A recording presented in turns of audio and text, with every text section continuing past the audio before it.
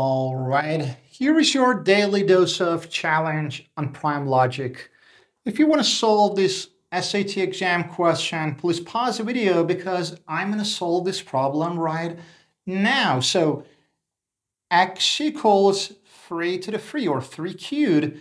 What is the value of x to the x? And we have the options 3 to the 27, 3 to the 6, 3 to the 9, 3 to the 81. So let's work it out. So let's just do and substitute whatever we have here. So x equals 3 to the 3, right?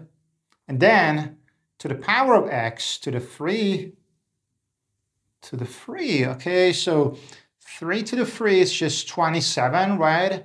And then, 27.